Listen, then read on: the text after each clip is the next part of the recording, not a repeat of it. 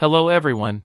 In this video I'll show you how to create a 3D racing game in Construct 3. Let's go! The first thing we need for the race is a road. To do this I've created a sprite of the city with a view from above. Then we need a car that we will drive. To do this we should create a sprite again. It's essential to choose the correct shape and place the image point in the place where the camera should be located. It doesn't matter how it will look cause we will make it invisible. Then we finally add the car's behavior to it. And now we can check how it works. Good. Maybe you would ask me, where is 3D? If we want to make a 3D effect, we should create a 3D camera object and add this event and enter the coordinates of the player's sprite and the height of the camera. So, we are really in 3D. But for the race we need one more important thing, a car. That's why we should create the second layer for the interface. On it, we create a sprite with the image of our car and add the frames of animation for it.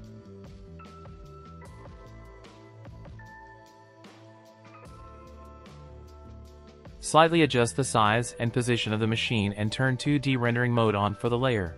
Now it really looks like a 3D racing game. It remains only to add a script with keyboard control and a change of animation frames.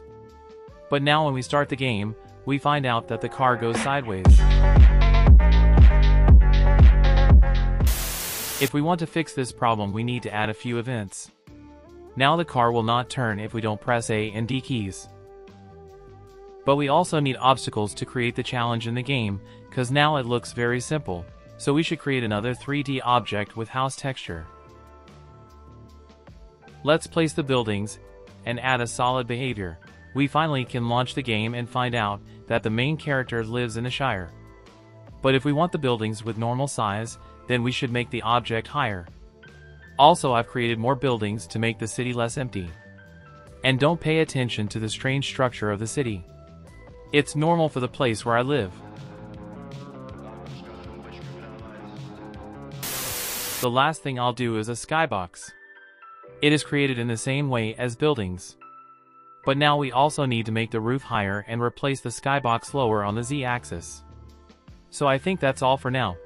If you want me to make a video about NPC in 3D games or anything else, write it in the comments. Bye!